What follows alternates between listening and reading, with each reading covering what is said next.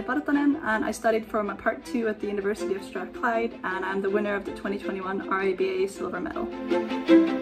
My project is called the Cloud Cooperative and envisions an alternative future of the internet where people have taken back control of their private data.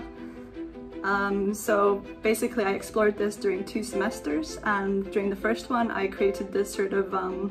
bigger research document on the concept of surveillance capitalism, which is basically a new internet-based market system where people's online activity is being monitored, recorded, and sold to advertisers and even campaign managers and stuff like that, so they can really sort of manipulate your behavior based on the data that you accumulate through like your phone and your internet usage.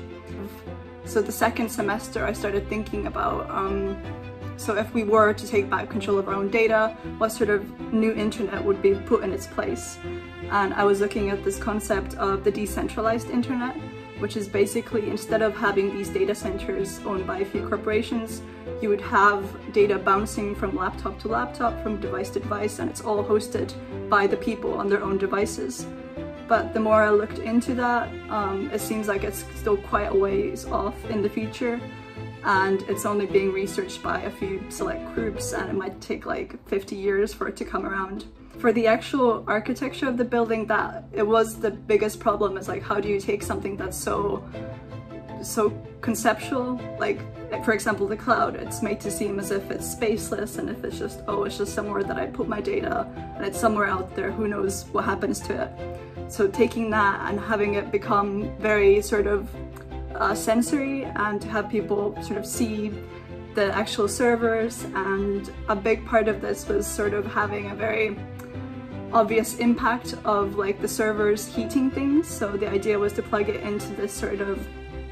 outdoor spa and outdoor bath area where your data was heating the water that you would swim in. There's been lots of news about like these miniature data centers popping up all around the Nordic countries because it's the ideal environment for sort of passively cooling these centers. So I feel like as a Nordic person, you're more aware of these data centers, but there are a bunch in Scotland and in the UK, but they're not very talked about, and they're just sort of popping up here and there. But in the Nordic countries,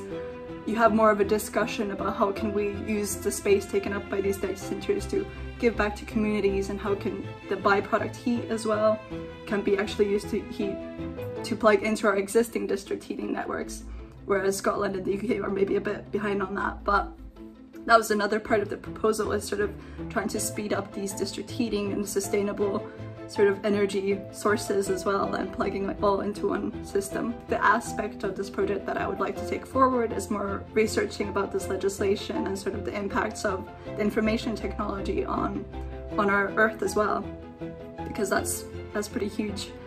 I think it's so important to sort of acknowledge these far in the future projects that are exploring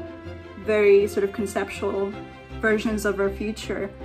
Things like ethics and sort of people's rights, and also sustainability. Instead of having very physical buildings that have already been built that are very set in the present,